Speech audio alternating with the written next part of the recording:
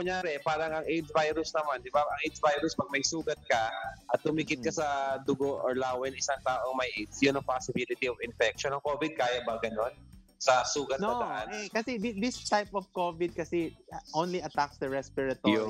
Once it attacks the respiratory and it goes out to the other system.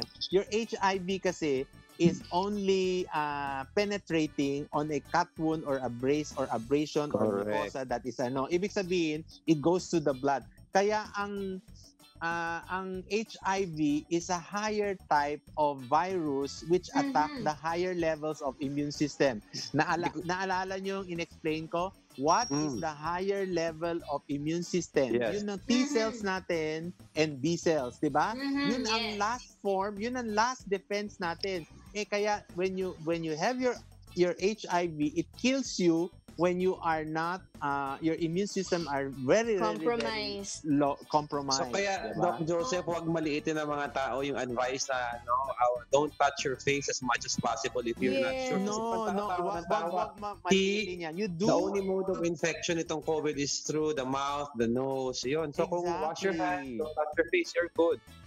So hindi lang so Doc Joseph, hindi lang sa nose and mouth, pati sa eyes pwede rin. Meron silang ginagawang mga studies ninang pero they have not come out with very conclusive clinical data on that. Kasi you have to remember your eyes have lacrimal glands. Yung tear, yung natin, yung di ba? Okay. So that is a protective means also to kill the virus. How about sa tenga, Doc? Kasi kadugtong din niya sa nose natin. Hindi kasi aninang maganda ang tenga as entry point for virus. May diba? wax. Oo, kasi ang gusto ng virus kasi is mucosa. Moist. Ilong. Ilong. So basically, it's the nose and the mouth. Yes. And the kaya eyes. gusto ng virus. Okay. Ang lang natin kasi is dapat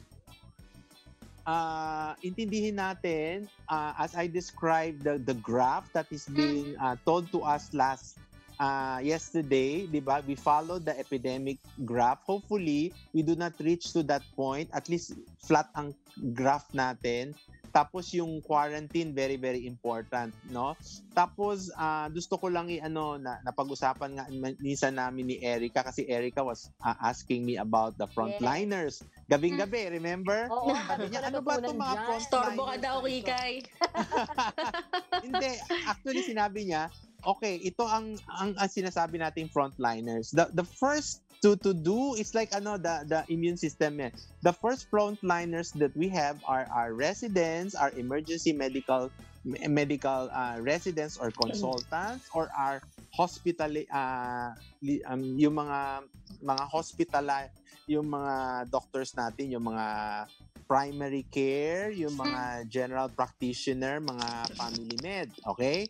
Yun ang first liners na and our health care workers, no? Yun ang unang ang titingin ng mga pasyente. Then they go into a triage. Ang triage kasi pag sinabi dito ka, ikaw infected ka, hindi ka infected, dito ka, 'di ba? That is what is called triaging, okay? Now, nabanggit ni Erica, 'di ba? Sabi mo, paano kami? Okay, paano kami? Kaming mga consultant, senior consultant will be our last line, 'di ba? But kung ang immune system ay meron T cells, B cells, yung last na line, kami ang last defense. Okay? But that is terrible because you are cutting the line of your healthcare or frontliners very severely. Kasi pag naubusan at ang mga frontliners mo ay maging PUI lahat, can you imagine kami na lang matitira? Paano na yun? How many patients are you taking care of? So later on, we have to ship doctors coming from abroad to help us. Oh my gosh. Yun ang reality, no? Pero Doc Joseph, may question lang ako. Alam ko hindi kayo Superman, hindi kayo superhero, Pero if these frontliners are well equipped, bakit merong pa rin Bakit pa rin nakakalusot, Kung meron naman kayo yung nga yung tawag dun sa gear, yung plus meron kayong face.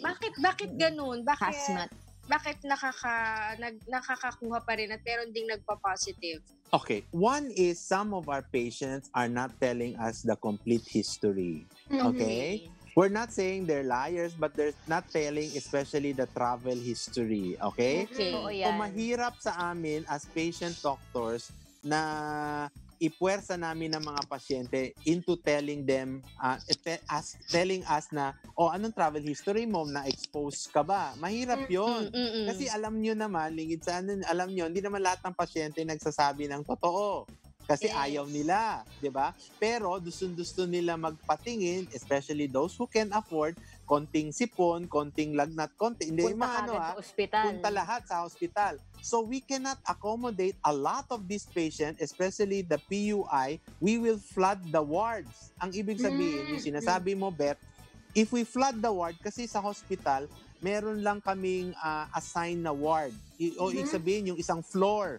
Diba? Hindi pwedeng lahat ng floor para sa COVID infection because we have other patients to deal with, diba? Now, so that is why the Department of Health is always telling us na pag mild patient, wag muna, mag-quarantine lang kayo. Pag severe risk, punta kayo sa hospital on the next few days so that we can check you. So we put that on a ward na specialized for COVID infection. Ang problema kasi, pag ang mga doctors natin, kulang ang PPE, laging nagra-rounds, di ba?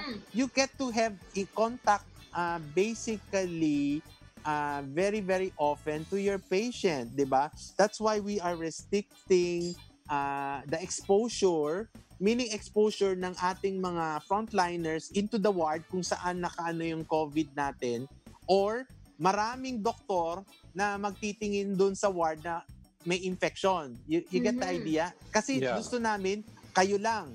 Yung iba, sa iba naman. Kasi pag lahat tayo magtitingin doon at lahat tayo magkakasakit, nako, delikado yan.